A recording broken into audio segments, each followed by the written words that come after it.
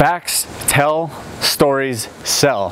What's up, guys? My name is Nick Arapoulos from mentorwithnick.com, and today we're going to talk about storytelling and why it's important. Okay, but before we do get started, I actually want to tell you a quick little story. Before I started my online business, actually it wasn't even before, it was kind of while I was starting my online business, I was still working a regular job, and it wasn't really tip based, but every once in a while we got some tips. Okay, but it was a rarity.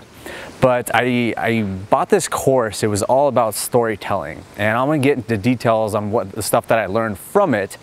But right after I bought this course and I went through it, I took notes and I started understanding a little bit, and then I'm like, hey, what the heck, let me try this out, see what happens during my job. And so I started telling this lady this story, and I kind of had it predetermined before I talked to her. And it was this whole story about giving back, karma, and all this type of stuff.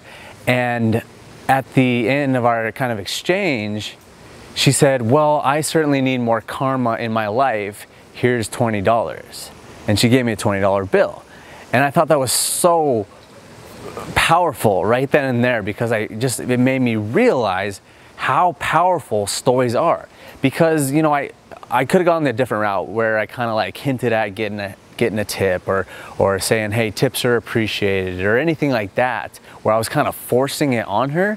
But instead I just told a story, and she came to the conclusion herself that she wanted to give me a tip. That's powerful, right? So that's the whole idea behind storytelling. You're not really telling stories to be entertaining person. You're not telling it just to be that guy or that gal. You're really telling stories in a way to get your point across and to get whatever you want out of that exchange. And usually if you have an online business, or you're selling, or really anything in life, if you're trying to get a girlfriend, or you're trying to get that deal, or whatever it is, you want to get that yes. And you want to do it in a way that's non-pressure, you're not pushing, rather you are pulling. So there's a 3-step formula for storytelling. So the first part is getting their attention. You always have to have attention in any type of communication. So a great way to actually get people's attention is to ask them a question. And see, in my story, my question to this lady was like, do you believe in karma, or something to that fact? And then she said, oh yeah, well, kind of. So then I had her attention right there. Next, you go into your story. Now you have to kind of predetermine, what exactly is the outcome of the story. Whether that is in your sales copy, or is in your sales presentation, or really whatever it is that you're doing. You have to know the outcome that you want to have, and then you have to wrap a story around it. Now, obviously, the more entertaining, the more charismatic you can be, it's going to help even more. So that's the second part. But then you want to engage them even further on the third step. So basically the story that I told this lady was, first I was like, hey, do you believe in karma? And then I told her a story about how I was doing some good deeds, didn't really expect anything in return, and then I got something 10 times in return because of it.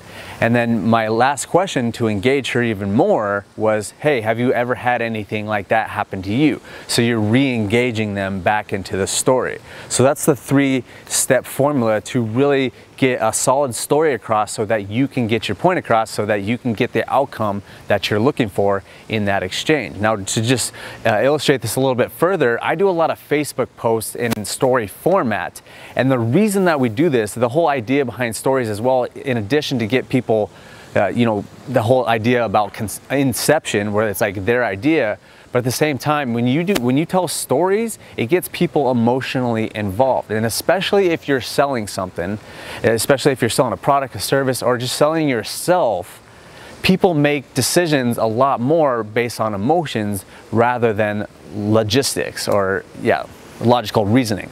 So that's why you want to share stories, because when you can get people wrapped up in your story, they can get emotionally involved, they get drawn in, then they're so much more likely to take that next step, whatever it is that you're trying to get across. So if you are trying to get a yes from somebody, no matter what type of yes that is, it's sales or whatever it is, definitely start implementing stories into your life, and you're going to get 10 times the results if you consistently do this, consistently learn, use the 3-step formula, and you're going to be golden. So thanks for watching this video. Hopefully that gave you a lot of value. Make sure to go out there and implement this stuff in whatever it is you're trying to do, whether that's just a simple little job like I did, or you're selling from stage, or whatever it is. You definitely can implement stories more into your life, into your business, whatever it is, and get a lot better results. So make sure and share this type of stuff, or make sure and share this video if you think other people can get some value out of it. Smash that subscribe button and hit that like button if you did. All right, guys, thanks for watching this video, and I look forward to seeing you on the next one.